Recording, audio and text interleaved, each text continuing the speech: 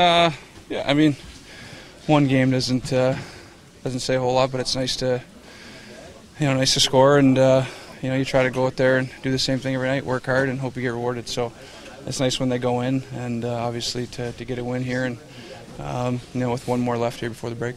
Is it your goal in life to make Ryan Miller's life miserable? No, he made some big saves tonight, and even the last game we played against him, he made some good saves too. So can't blame him. He held his team in it, and we scored some nice goals tonight. Did you sense that their defense was a little flat-footed on your goal when you got the puck through the neutral zone?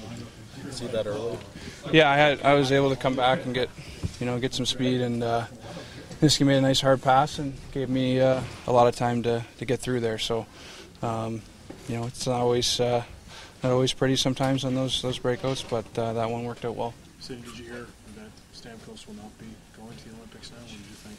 Yeah, it's tough to see. I think, like everyone else, we all followed to see how he's progressing, and I think we all figured that if there's anyone that's going to find a way to get back, it'd be him. But I think it's tough. But that being said, probably more difficult, for him than anyone else. So, you feel for him, but we obviously have to move forward. You know better than a lot of other people long recovery and what it takes and those kind of frustrations. What do you think he's feeling right now?